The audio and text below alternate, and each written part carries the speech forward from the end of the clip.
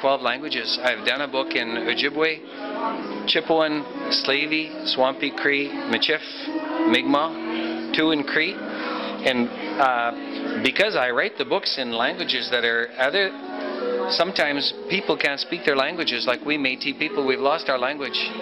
So to help people regain their language, I put a DVD or a CD, and you can follow the words and listen to it and come to learn your language. And because I've got a CD, I might as well have music. So in my Métis book, I work with John Arcan, master Métis fiddler, and he plays the Red River Jig. And this book, because I did it in 7 languages, there wasn't enough room on a CD, so I did a DVD. So you can hear it in English, in Ojibwe, in French, Slavey, Swampy Cree, Chippewan, and the music in the background is our flutes, because flute music is important to us.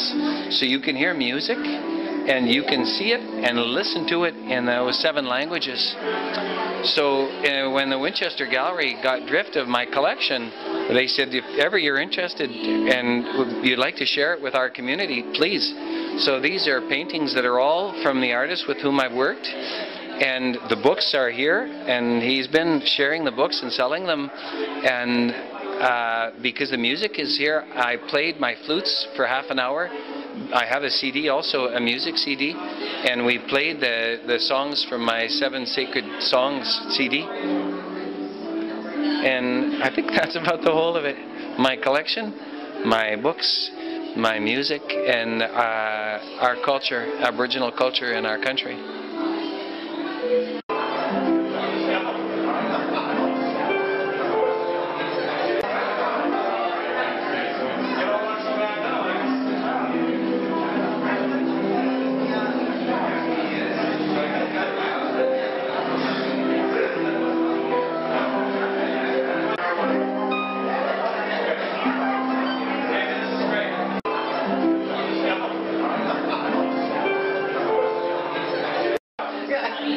There's probably a few Englishmen in your whip out. Yeah, I think there may be one, but...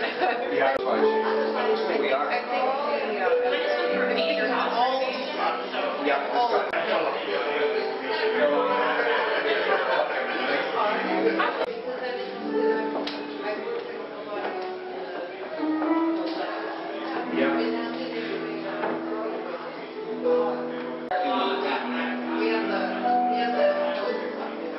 Yeah, of course. I see it in schools. 4 inmates, 2 were in first degree murder, and 2 were English girls. They weren't in China. I spent the day playing my flutes in Fort Francis.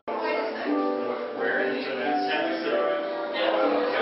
Not really there does what I do. I did 2 concerts. Really? Yeah.